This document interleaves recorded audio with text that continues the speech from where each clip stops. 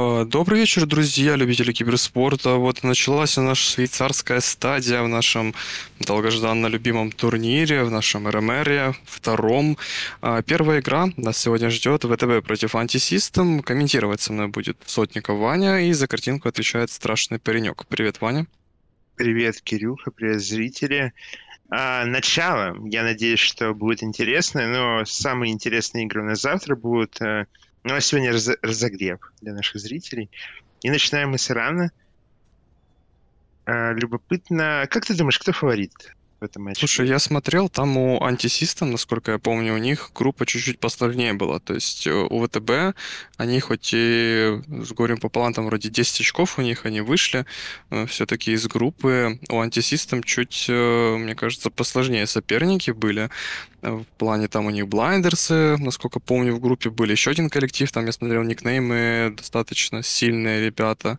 Вот. Мне кажется, антисистем как-то на Иране себя, я думаю, лучше проявит, а вот вторая карта у нас Red Alert, и там уже будет все решаться. Ну, посмотрим. В любом случае, как бы 4 раунда и пенальти это, конечно, хорошо, но я надеюсь, мы все увидим за 3. У нас, кстати, атака уже есть. Not Wicked подхватывает флаг, но тут хорошая оборона. В минус падает айсбой. Видимо, решил на всякий случай, так сказать, притормозить. Можно атаку делать за Different, можно прожимать овервикинга, но не хотят они делать атаку, шарик овервикинга. Можно прям шар сжимать жестко. Ну, это поздно, если честно, уже. Ну, ладно, все равно на Твикет возит. Это будет доставка, хоть и немного поздновато ребята прожали оверы, но все равно 1-0 в пользу антисистем. Очень любопытная развязка, кстати, у них в группе была, потому что они-то проиграли против... Там был клан Who is Next в своей первой игре. Первую карту, вторую за счет технического поражения противников сыграли в ничью. И против Blinders они играли 4 на 4, что позволило им одолеть этот страшный коллектив. А вот второй клан, который был в группе Фризи, вроде как они называются, они уж Who is Next и компании пощады не дали и играли 5 на 5. И вот таким образом, за счет технического поражения в первой игре с разницей в 1 очко, антисистем смогли выйти из группы. Ну, вообще любопытно. Ну, таких развязок много. У нас чуть было Дивайны из группы не вышли, но Ну, благо это обошлось. слушай, там с таким дефером в блайндерсах, я думаю, было бы сложновато им, я думаю, если бы все-таки было бы в 5-4, кто-то бы зашел бы из блайндерс. Кстати, были у нас подхваты флага, пока мы тут проводили, так сказать, дискуссию по выходу. Есть еще, кстати, Дифференс уходит, он не на ковры будет встречать его Not Wicked. Босс не подхватывает овердрайв, есть это отличный овер, еще там шарик залетел вовремя, аптека на подборе, и да, доставочка. Доставочка уже 2:0 у нас. Ребята выходят. Ну, отрыв чуть увеличивается. Тут нужно будет их противникам поднажать, так сказать, потому что деф у них какой-то слабенький. Так легко увести 2 флага, я думаю, это будет проблемой, как минимум, для выхода в ничью, либо же, э, соответственно, выигрыш. И, кстати, еще один флаг, вот смотри. Вот просто в дефе у них никого нету. Я не понимаю, как это так работает, но и страйкер у них не попадает. Вот Да. непонятное что-то. Я с тобой полностью согласен, там флаги... 3 минуты, 3 флага. Отличная результативность просто от ребят из антисистем. Ломают систему нам, так сказать. Я не знаю пока, что делают ВТБ. Видно, что не проснулись ребята, потому что Иран — это 100% их карта, потому что на любых турнирах, где они принимают участие, хоть и смена состава у них есть, скорее всего, даже... Хотя, вообще-то, усиление у них, потому что Вудидов пришел, ББА зачем-то раздает его диктатора, а там еще один флаг тащит, 4-я минута, 4-й флаг, имба, еще и шарик кидается, я не знаю куда, и в итоге 4-0. Даже быстрее, за 3,5 минуты 4 флага. И еще один флаг хотят тянуть антисистем. Ну, красавчики, я даже не знаю, что сказать. Причем ники у этого коллектива абсолютно все новые. Вот если мы говорим про реально новичков в нашем киберспорте, то это как раз это антисистем. Ни один из никнеймов, которые сейчас играют за их команду, я никогда раньше в киберспорте не видел. У меня отдельно чисто, знаешь, где-то по битвам знакомые, то есть где-то по помощникам, где-то по битвам, где-то просто мне они говорили. Сейчас, кстати, Not Wicked будет подхватывать флаг. Паладин на овердрайве не попытается, кстати, BBA наконец-то подключается в деф. Странное решение, вот понаблюдай чисто, знаешь, минутку за ним, и ты поймешь, что страйкер, ну, тут вообще никак, в принципе, не вписывается, особенно на диктаторе. Может быть, кстати, вот этот овердрайв, который он раздал, может, он перепутал тиммейта с противником. Кстати, The Different уходит по центру, Айсбой врезался, но все-таки блокирует Different. Можно уйти, но нет. Айсбой тут на страже. Непонятно, почему диктатор и страйкер, не знаю. Мне кажется, Хантер тут или тот же какой-нибудь, ну, явно не диктатор, лучше смотрится.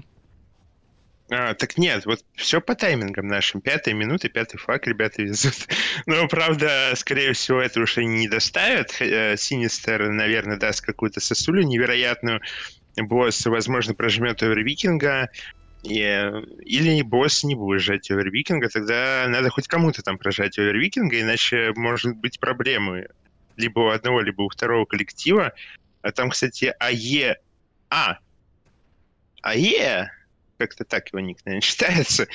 Мог вернуть флаг, но не стал давать ракеты. Айсбой остается 1 на 1 с Нотвикидом. И, наверное, тут все будет хорошо. Там все-таки помогают. И в итоге у нас полноценный размен. Хотя там вот Викинг Босс 2 мог возвращать флаг. Я не знаю, почему он не жал оверку свою. Ну ладно.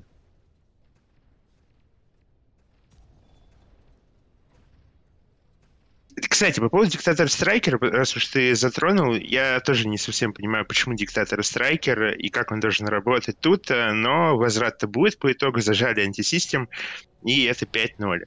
Нет, такого счета я точно не ожидал. Я ожидал, может, что ВТБ выиграют 5-0, да, но не наоборот. Хотя мы играли ТКВшкой против антисистем, и они показывали себя очень неплохо. На них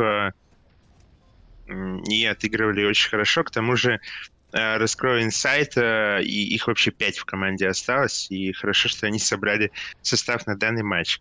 А у нас, кстати, снова размен, хотя Вудидов, я уверен, тут вернет, прожав Эверхантера, и у нас первый флаг будет не будет доставляться, потому что у Синистера 100% вернут, там его окружает РС, Хантер, Крусейдер, не возвращает Крусейдер, мчится вернуть, и все-таки возвратик оформляет, и 5-0 счет сохраняется.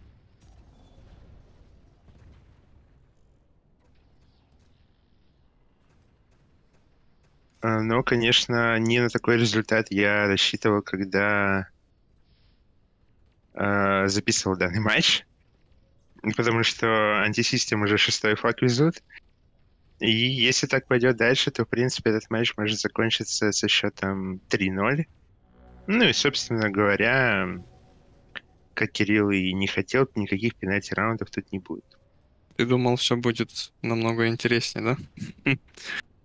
Ну, смотри, ВТБ, это по никам-то они старые игроки, правильно? Ну, я там... Антисистем. Ну, я кто? там знаю Райконина, ну, Вуди я знаю. Вуди Дова, Ну, да. Айсбоя вроде как где-то видел. Ну, все. Вот он прошлый, ББА тоже должен знать. Он прошлый РМР играл за Волтажей. О, по-моему. Может быть, я его редко видел или комментировал редко. Либо за ВТБ он Вольтаж. таки играл. А может, он играл за ВТБ, и они закончили 0-4, поэтому ты его не видел. Не, ну согласись, 6-0 это перебор. Не, просто с такой игрой, которая сейчас, я... Ну, я теперь понимаю, как они тютельку в тютельку вышли из достаточно сильной группы на пару с блайндерсами.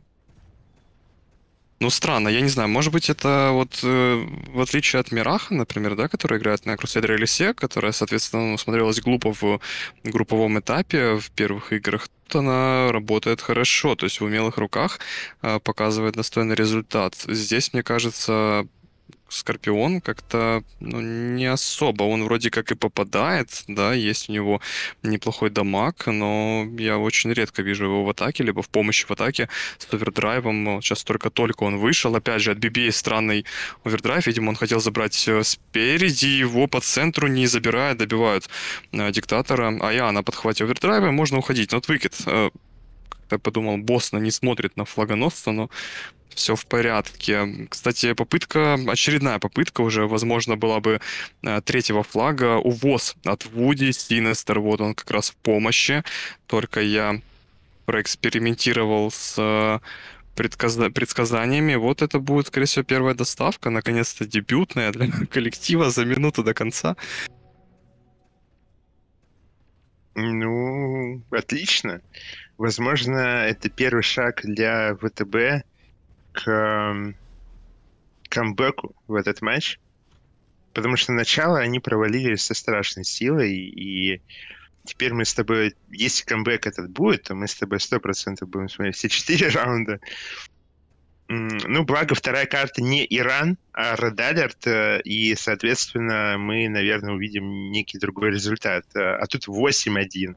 Так это швейцарка. Вот мы с тобой говорили, что на групповом этапе, ну, почти не было интересных матчей, за исключением пары. Буквально противостояние, и то повезло, что Дримерсы, Дивайны и Вавилоны оказались в одной группе. Так бы у нас еще было мало интересных матчей. А тут как бы швейцарский этап, оба клана вышли вроде как из группы, и счет 8-1. Это, конечно, странно. Так, по поводу дропсов, кстати, я уже передал, и я надеюсь, скоро решат проблемы и включат вам ультраконтейнеры. Не переживайте. Ну, слушай, кстати, еще есть такой моменто.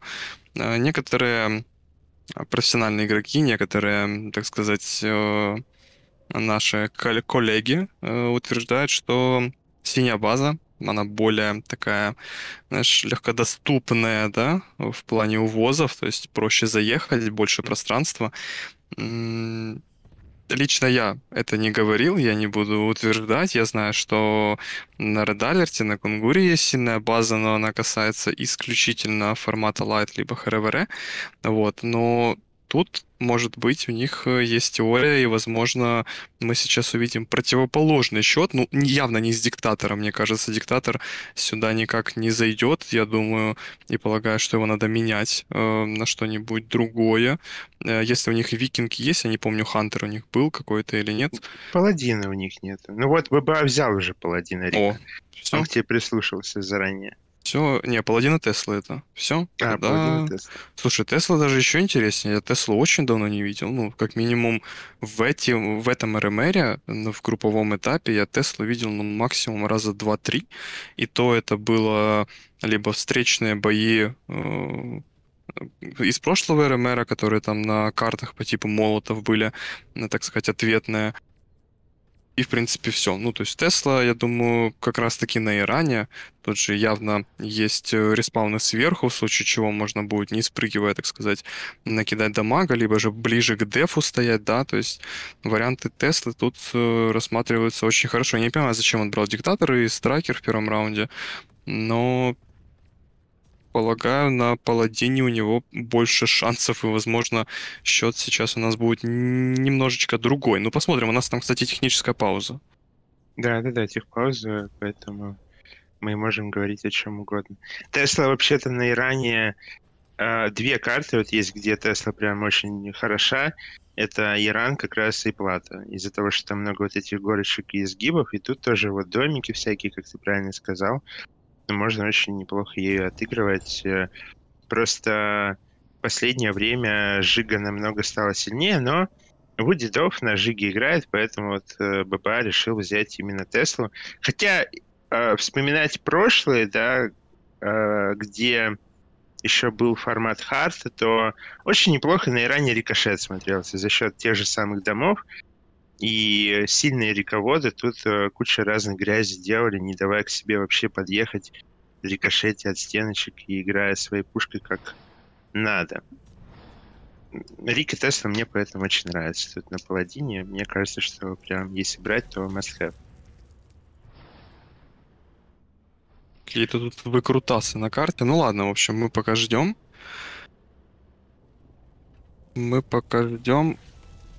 У нас тут, я не знаю, это типа троллинга такого, то, что мы будем комментировать до часу ночи. Да сейчас Как нет. помнишь, у нас был опыт один. Да, бывали времена. Не, до часу не будем, вы чё? Таксист, ты это... Ты, видимо, у тебя смена заканчивается в час ночи, видимо, в такси. И поэтому ты хочешь нас смотреть до часу ночи. Я только такое объяснение могу сказать, потому что я себя-то до часу ночи не особо хочу смотреть. Ты представь, он клиента везет какого-то, и на фоне, понял, как радио играет. Нормально. Так, а пауза у нас до 18 минут. Ну, в принципе, еще 2 минуты. Коллективы пока собираются. Я надеюсь, тактика какая-то у нас найдется. Кстати, техпаузу у нас как раз взяли и ВТБ, которые с разгромным счетом отлетели в первом раунде. Может быть, будет сейчас какая-то стратегия. Я как-то читал одну интересную новостную статью на портале ТанкиСпорт, как раз-таки двух, так сказать, лучших тренеров в нашей игре, и кто там из них, так сказать, занимает место лидера, да. И как раз там фигурировал Райконен, то есть человек, который, я думаю, создал не один клан, поучаствовал тоже не в одном клане, знает всю, так сказать, тонкость капитанства и может, на самом деле, перевернуть ход игры в совершенно другое русло, как это было по отношению к тренеру в нескольких боях, но там это все работало против него. Ну, кланы достаточно равные там были. Сейчас посмотрим. Кстати, любопытно, что Райконен, по сути-то своей, играл только в одном клане всю свою жизнь. Ну, вот Пекерсах, да. Ну, да, он там начинал с Second Breeze, потом они переименовались, там Настя ушла, Настя, ее был кавалер, я не помню уже, как это звали, слишком давно это было. Райкинен взял капитанство, и вот он так вот и вел вот Пекерсов, просто иногда уходил, но ни в какой другой клан он не вступал, поэтому вот очень верный одному клану мужчина уже. Даже молодым человеком его теперь сложно назвать. Ну вот это интересно, то что вот никогда ни в каких других кланах он участия особо не принимал. Ну и до сих пор вот с ним остался Вудидов, например, который гиперстарый игрок. Еще с тех времен. Больше-то вроде никого и нет. Эх, Толоконникова нету больше. И Варика нету. Ну ладно. Зато Хулимен скоро вернется. Я думаю, это отличный трансфер. Да, ну, я думаю, Хулимен вернется, скорее всего, в бурильщике. По ощущениям. Даймондс вряд ли его возьмут, а бурильщики, наверное, самая верная кандидатура. А Векстер, я так... Или... Не, Векстера не был. Или был Векстер? Не, Бэкстера мы не комментировали. Видишь, у него даже клан-тег ВТБ. Да, отлично. Ну вот это, я так понимаю, его ждали ребята, и он должен принести нечто новое в их игру. Ну, плюс еще диктатора убрали, который реально был бесполезный, зато теперь взял диктатора. Зачем? Ну что у него за краска, кстати, такая прикольненькая. Мне нравится, смотри. Кружочки какие-то. Очень похоже на радар, если честно. Ну, еще на гладиатор, но на радар. Наверное, что-то типа того. Ну, А нам в чатике напомни, подскажут. напомни, на чем АЯ играл. На Хантера, На на Хантера. Хантере. Может, Страйкере, кстати. Но это не точно. Ну, что-то с Хантером было связано. Нет, Хантера, получается, отказались. Я просто Да, Хантера не вижу. я надеюсь, нет. Но, Я походу, вижу да. Нет, это один Крусейдер. Все Ну, нормально. это, да. Они отказались от Хантера в пользу Паладина. Но это вообще мега странно, потому что нынешний Хантер, любой, просто наглухо контрит Паладина, с учетом того, что у Хантера чуть ли не в 2 раза быстрее овердрайв копится, чем у Паладина, и типа Паладин вообще без шансов против Хантера, на какой бы пушке он не играл. И это очень странные замены. Ну ладно. Нет, Хантер и Страйкер, слава богу. Как-то что-то запугал, да, он тебя вначале? А он брал, видимо, диктатор для контроля овера. О как. А потом переоделся на другой корпус. Правда, он в итоге оверку не забрал, его увезли. Такая себе тактика, да? Взять диктатора для контроля овера, чтобы не забрать овер и потерять еще оверхантера, который у него теперь появится где-то на минуте 7. Нормально. Ну и да, они флаг поставили. Вот это, наверное, уже стабильность после первого раунда, когда они 8 флагов поставили. Тут они просто, ребята, катаются конвейером. Я так понимаю, опять второй флаг, 2 минуты. У нас как бы ничего не меняется. Лоудинг вообще стоит на домике, ничего ему не парит и не мешает. Тут дифферент. Может, сжать овервикинга мог бы, наверное, но опять не стал этого делать. Ну ладно, это, в принципе, не важно. 10-1, 8-1. Для них, наверное, не имеет значения. Я думаю, они еще притащат свои 7 флажков. Кстати, аптечка очень вовремя прожата от Дифференда. Not Wicked вроде как с овердрайвом, да? Он забрал овердрайв. Это я пропустил. Мне кажется, у него был овердрайв. Паладина, к слову, добивают последнего дефера. BBA на пару с Векстером. Заходят на базу, можно уходить, отлично, почти наполовину хп, остается на 0, Векстер будет отсекать концы, BBA уходит, Вудидов на бодиблок, это может быть доставка, если встретит, айсбой почему-то не выдвигается, но вот тут, кстати, Стасуля очень вовремя прилетела по единственному атакеру, Дифферент будет на возврате, плюс там шарик, ну, сработали хорошо, очень хорошо, непонятно только, почему айсбой стоял на базе, просто, знаешь, как мамонт с приваренной башней, на флаге. Вот это, ну, чуть-чуть непонятно. А сбой, в принципе, и в первом раунде немного непонятно, да, отыгрывал, как по мне. Были у него некоторые моменты, когда он просто хуже меня шарики кидал. Вот опять он кинул шарик, но в итоге он не вылетел. Вудидов на жиге никого не догонит. Ну и почти 2 флага в 2 минуты. Ну, это очень жестко. Такое ощущение, как будто ВТБ без конференции играют, по правде сказать. Вот эти, знаешь, кто психи без конфы, и то лучше играли, чем ВТБ, когда их проказник наказывал. А тут вот нет, ну нормально. Вернули они темп, 3 флага, 3 минуты. Что-то тут не так. Я помню, да, как это было. Ты мне напомнила, я так, знаешь, разблокировала воспоминания, так сказать. Да. А, к слову, овердрайв в центре, забирает его в экстра, далее под викинга, лоудинг, остается на блок, еще и блокирует, Синестер тут с векстером, Тесла включается, можно попытаться уйти, есть прожатый овердрайв от BBE, отличная рельса по флагоносцу, зачем-то он выехал, постоял, Сосуля еще... Ну, ребята, слушай, Ирах прям меня радует тем, как он отыгрывается. Полностью деф, так сказать, разблокировал, и можно попытаться теперь увести. Да. Ну, увозит в очередной раз АЕ. И тут, кстати, Викет прижимает еще вверх паладина. Ну, знаешь, как бы после такой игры в ВТБ у меня первые претенденты на 0-4 пока идут. Я не знаю, что у них должно произойти, потому что, ну, за 4... Они реально каждую минуту теряют флаг. Каждую. И я не знаю, как это может происходить, в принципе, против людей, которые впервые попали в киберспорт наш вообще. Как такое может быть? Ну, везение. Кстати, Вудидов нет, смотри, не возвращает на Wicked, делает все правильно. Добивает, кстати, Вуди, но есть АЕА на Хантере, на Страйкере. Он неплохо справляется в дефе, BBA тоже. Ну, как не отправится на респ, но точно без ХП будет. Вот только сейчас Мирах его добивает. Наконец-то есть заходы по левой стороне. Это Айсбой, который, ну, как по мне, вроде как должен выдвигаться. Опять выпущенный шарик, кстати, в центр.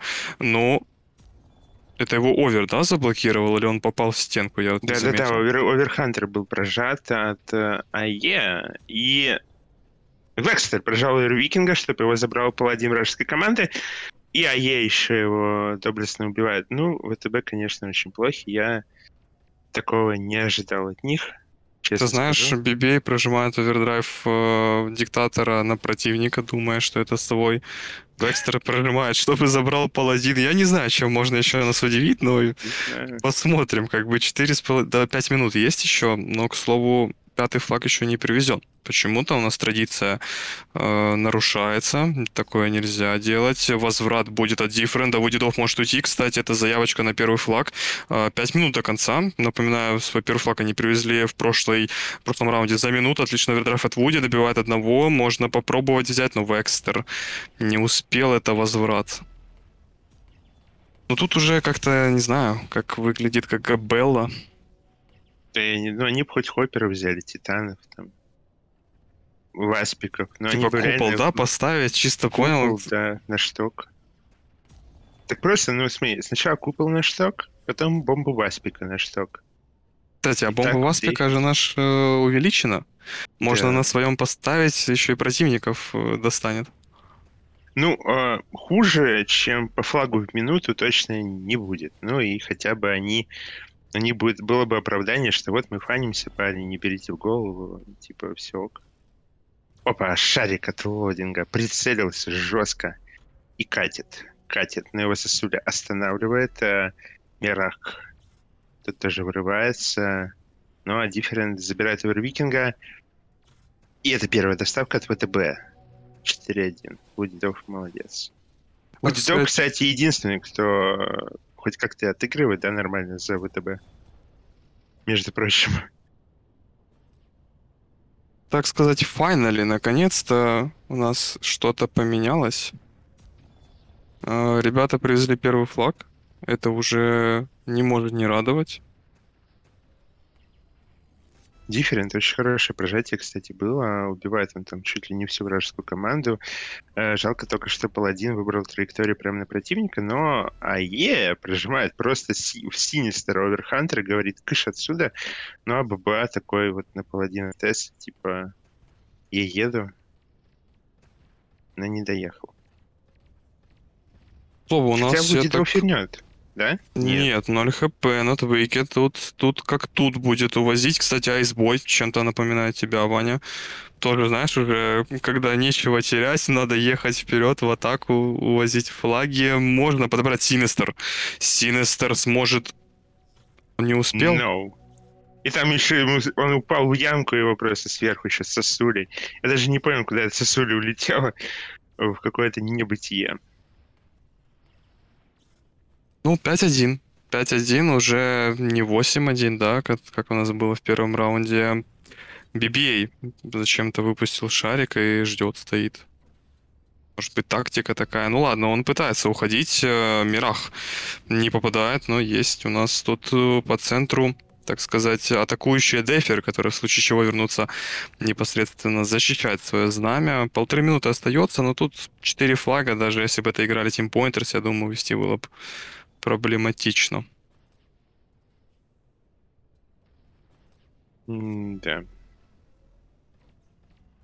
Я все-таки надеюсь, что следующие матчи, которые будут у нас в этой швейцарке, они будут 100% интереснее. Ну, слушай, зная на самом деле коллектив Dreamers, да, на Red Alert может все измениться. Я это дело комментировал, я это дело видел.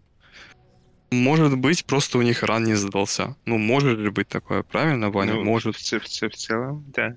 Вот, а вот представь, сейчас на Red Alert мы увидим какой-нибудь достаточно интересный и, возможно, будут пенальти. Как бы на это я тоже тогда не делал, так сказать, расчет, да, но по факту так и случилось. Кстати, Айсбой выпустил, насколько я понял, первый свой нормальный шарик, да, на деф. Очень хорошо он там двоих атакующих ребят забрал. 40 секунд остается, ну, тут, в принципе, заслуженная, так сказать, победа в 2 раундах уходит коллективу ANTISYSTEM. Кстати, по поводу слабой, сильной стороны, вот я говорил Дарине, когда она мне тоже рассказывала, что есть сильная, слабая сторона в этом формате, я говорил, что как бы, ну, по ощущениям просто есть стороны, за которые легче играть, и все. А так, по сути, какому клану проще? Вот мне, например, проще за синюю играть, чем за красную на Иране. А за красную, наоборот, мне лично посложнее играть, к примеру. Ну, за синюю... И на Редике, по сути, ну, то же самое. Это как бы... Мне проще иногда играть за нижнюю базу, чем за верхнюю. За синюю на Иране, ну, за которую у нас сейчас играли ребята из коллектива ВТБ, за синюю играть, я думаю, проще, ну, вот как раз на Аресе и на Крусейдере, потому что, Мгм, насколько я да, помню, они выдвигаются аж по левой стороне, да, на респауны, да, да. там кошмарят противников, настреливают в деф, то есть пытаются как-то отвлечь внимание для успешного захода. Вот, ну, в принципе, вот я думаю, чисто из-за этого синяя сторона, как ты и говорил, поприятнее будет. Это, опять же, лично субъективно мое мнение. Ну, ты все правильно говоришь, да. Вот мне, как на рейсе, мне намного легче синюю играть, потому что правую я-то как всю жизнь дефером был, у меня постоянно паника, я не... Ну, то есть если где-то конфа что-то не так с ней, то я не понимаю, что у меня слева происходит, у меня постоянно паника, ё-моё, нас увезут туда-сюда. И поэтому, когда ты сам находишься в дефе и смотришь на него и контролируешь заходы противника, то это, конечно, мне лично проще. И на редике примерно такая же ситуация, потому что когда я играю на Аресе, мне проще кидать шарики в деф, чем придумывать что-то в атаку. Особенно с этим медленным шариком. То есть, условно, если я за синюю, у меня просто там условный старый васпик, нынешний там паладин катается, тягает флаги, пока вся команда противника умирает от одного шарика или сосули, то вот мне так намного проще. Кинул шарик, убил троих, а твой атакер увез флаг. Чем там надо в атакера шариком попасть, еще что-то сделать, что-то придумать, зажать. Мне вот это не сильно нравится. Мне кажется, кстати, что Иран — это такая, знаешь, стороны геймплея на Аресе более сложная карта за счет странных текстур дерева, вот этой пальмы, Мгм. Ну да. постоянных каких-то углов, заездов. То есть там ты шар как можешь кинуть, по сути, со своей базы, да, как-то наискось на базу противника, и по краям карты, по бокам, когда там на увоз, либо на встречу флагоносца.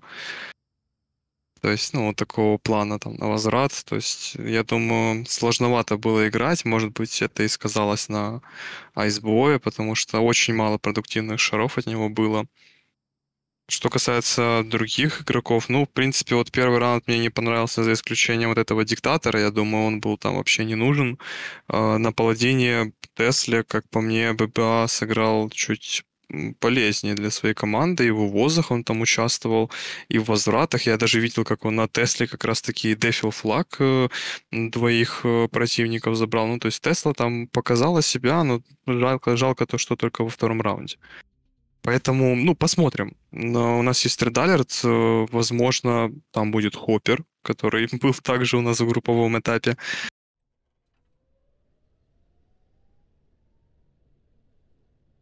Только ссылки, я так понял, еще нету, да? А Есть есть в уже? чатик. Я в чатик скинул, да, в чатик скинул ссылку.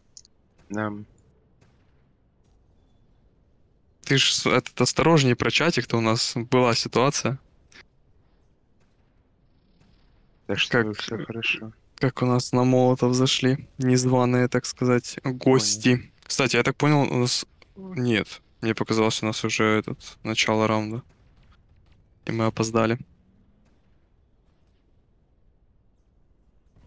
Нет, нет, нет. У нас пока еще нет. Куда они без нас не начнут, это понятное дело. Пока мы не напишем, что мы готовы. Да, Хоппер на Редике мне нравится только за верхнюю сторону, за нижнюю такое себе. И то у меня все равно есть подозрение, что сильные кланы, у которых присутствует хоть какая-то конфа и фокус, э, против них Хоппер все равно не будет работать, потому что, по сути, Хоппер — это один гром плюс молот условный, либо одна ракета, либо реля плюс гром. Ну, то есть достаточно тонкий корпус. Он И больше да, работает на неожиданности. То есть ты зашел с ну да. леса по тылам, подхватил флаг на канал, и буквально это секунд 5, и тебя уже встречают на своей базе. То есть он именно вот эффект неожиданности, внезапности. То есть как на Молотове, например, да, за этой платформой заехать под нее, как-то за ней проехать, тоже за верхнюю базу, если игра, и увести флаг, как это делал Мустанг, кстати, за триумфов. Очень хорошо он показал, то есть там Хоппер сыграл нормально. У них там, насколько помню, не, это не у них была переигровка, это у другого коллектива. Перепутал. Нет, Нет, такого же они, быть не может. они перезаходят. Да. Перезаходят. Так, ну мы, конечно же, ждем не 8-0 хотя бы. Но с учетом того, как все кланы говорят, что нижняя сторона на рейдике слабая, то мы можем увидеть сейчас последний раунд, так как антисистем играет за верхнюю сторону на Red Alert. И все на этом. Представь, когда-то в будущем просто уберут эту платформу, да, на красной базе, она будет вровень с синей. Интересно. Этих не будет тройки на тройке заезда, не будет каналов заезда, с пятерки не будет заезда. Вот просто вот там будет плоская, так сказать, база, вот как на синей. Как-то, может быть, там заборчики какие-то добавят, ну, не знаю. Мысли вслух.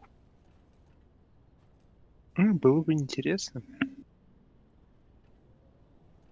Я помню, как Соликамск переделывали. Мне так он старый нравился.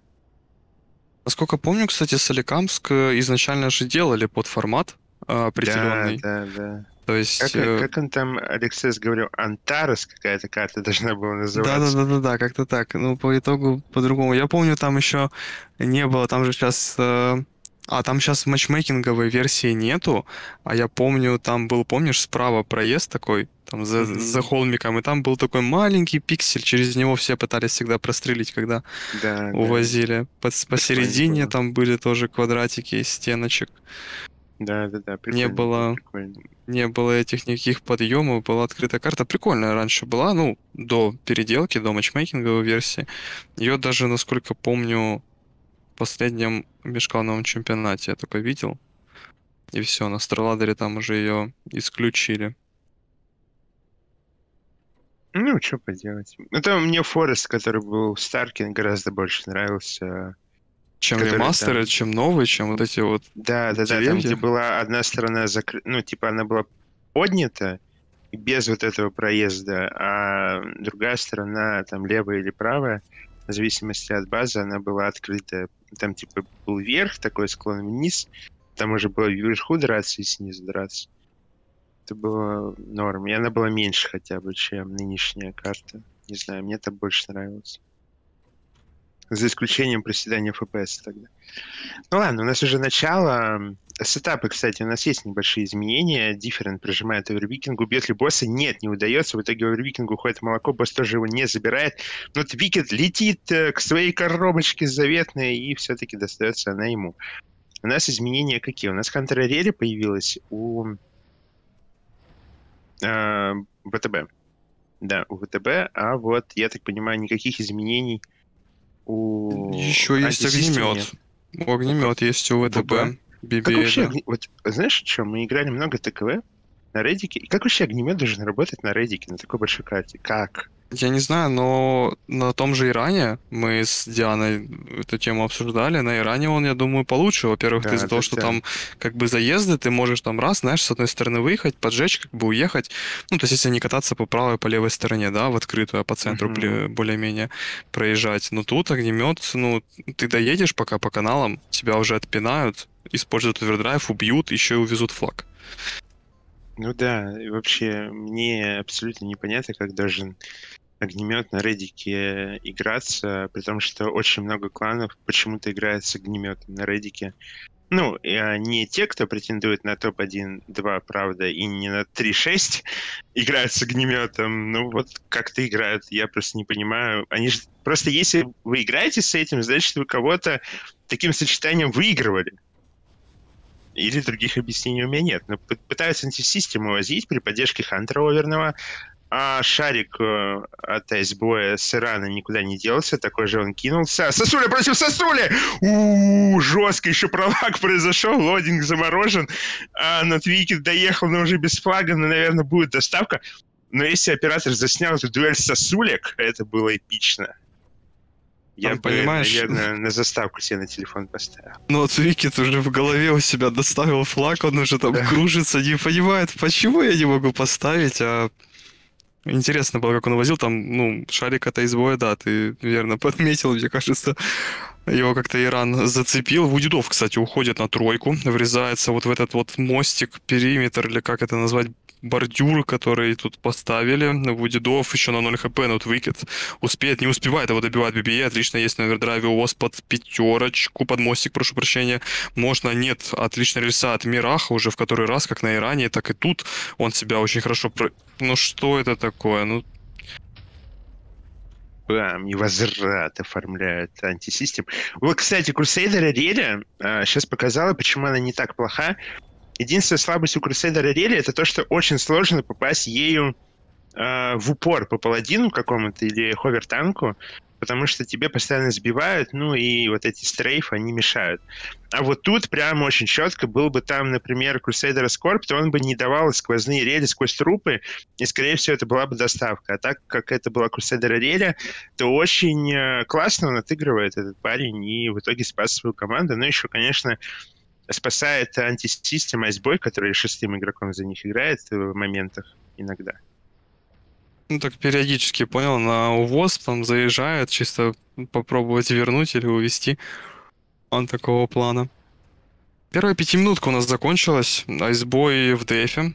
Ну, играет как реально, как мамонт какой-то, знаешь, на смоке или на изиде, который просто стоит на флаге, чисто, знаешь, чтобы труп сработал, чтобы не вернули, не увезли.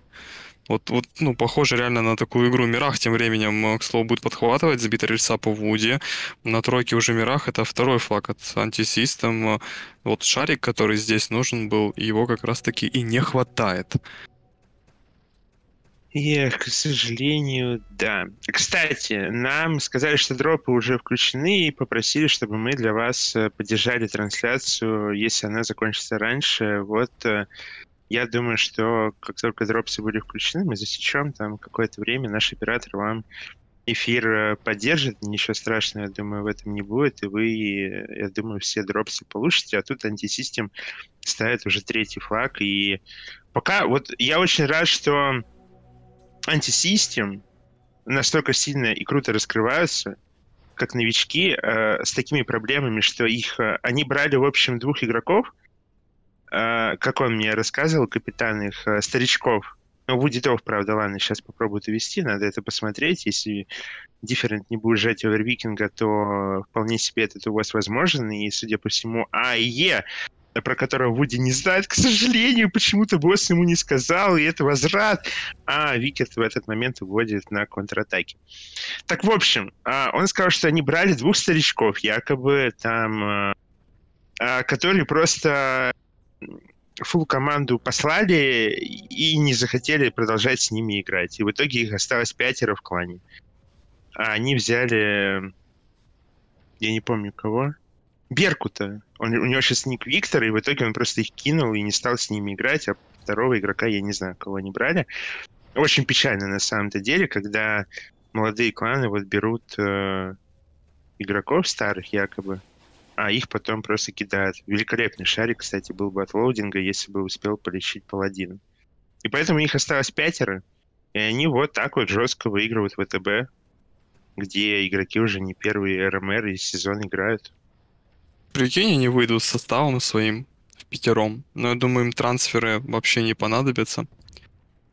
К слову, неплохая игра от АИА, он там уже который раз сбивает рельсы в Вуди, тем самым помогая, так сказать, себе на увозе с Different, пытается уйти на овердрайве. Босс отлично добивает флагоносца, Вудидов едет на возврат, не хватает буквально небольшого урона по возвратному игроку, если есть такое слово. Пытаются ребята увести, Мирах никуда не уходит. по-прежнему у нас антисистем занимает тыловую часть и под мостом основную, так сказать, позицию для контроля респаунов. Тем временем пытался уходить у нас и BBA. Какие-то есть, так сказать, мультиатаки от VTB, но безуспешные. Вот что не сказать про антисистем. Как я и сказал, они зажимают постоянно правую, тыловую часть, пытаются с центра, пытаются на единицы играть по каналам. То есть в этом плане у них игра, конечно, получше. Кстати, овердрайв какой-то вроде был от Мираха, но ему его сбили. Босс его добил, и, кстати, очередной заход, очередная атака от антисистем, а будет увозить, зная, как он может сбивать. Мне кажется, он и огнемет сейчас собьет BBA, но тут Мирах отлично спрыгнул, овердрайв, аптечку, не успел прожать, это будет возврат. Там еще заблокали Нутвикеда также. Ну, тут 2 минуты, 4 флага, точнее 5 флагов им надо довести, они явно не увезут. Это очень трудно, очень сложно с учетом первых 2 раундов и, соответственно, третьего на Red Alert по их игре. Но тут им явно надо что-то менять. Может быть, мне кажется, кардинально по вооружению, по геймплею, да, состав немножко подкорректировать. Ну, так, я думаю, вряд ли они добьются каких-то успехов. Кстати, отличный уход от Мираха. Сосуля вылетает. У него какие-то сегодня проблемы, я замечаю, как и у Нотвикеда. Флаг на подъемчике, лоудинг сможет, я думаю, доставить. Шарик полетел, но по, в принципе, счастливой нашей практике и несчастливой для айсбоя этот шарик врезался еще до того, как вылететь. Ну, к сожалению, да. Да, в общем-то, там я видел, что Синистер писал в чат, может, реально ВТБ без конфы играют, я не знаю. Может быть и такое. Слушай, ну без конфы это не так уж сложно играть. Ну, то есть, я тебе скажу, на своей практике у нас был один атакер без конфы, и я на смоке без конфы. И мы как-то, я тебе скажу, выигрывали. Да-да, ну как бы конфа конфой, но не 8-1 и не 6-0, который мог бы быть счет только что, если бы не Вудидов условный. Вот реально единственный, кто выделяется в команде ВТБ, это Вудидов. Наверное, на этом все. Прям видно, что парень играет чуть с большим опытом, чем другие ребята.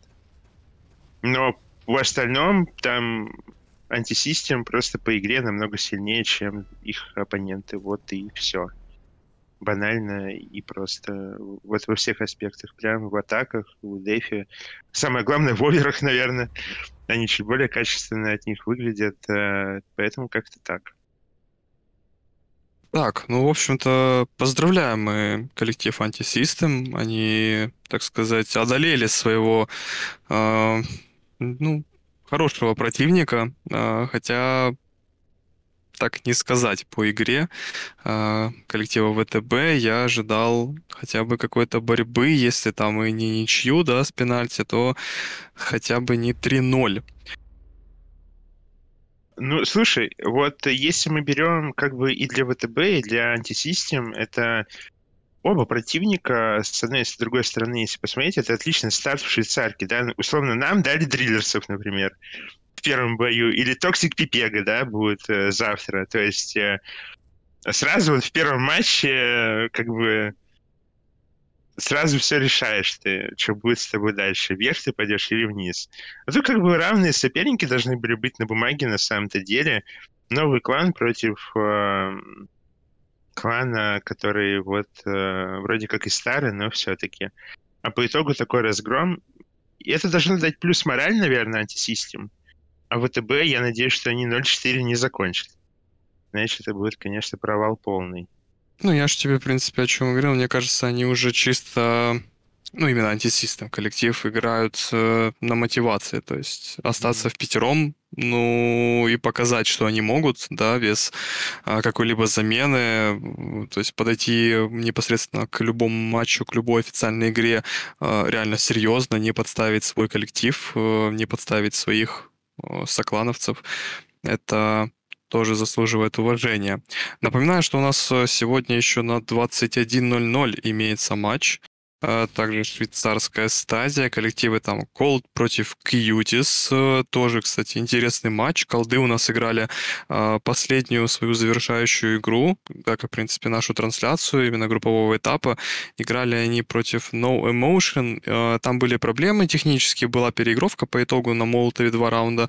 Они сыграли сначала 3-4, а потом выиграли 3-0, то есть в принципе, тоже достаточно легко прошли швейцарскую стадию, одолев своих противников.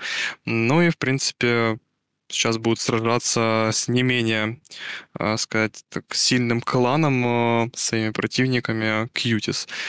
Комментировать там уже будут у нас другие ребята.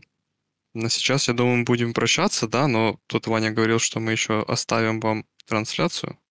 Да-да-да, трансляция будет до 58 минут, поэтому вы заберете свои дропсы, кто сидел с нами и верил, что их включат, а мы с Кирюхой пойдем отдыхать и делать, заниматься, короче, какими-то положительными своими делами. Гимнастику, например.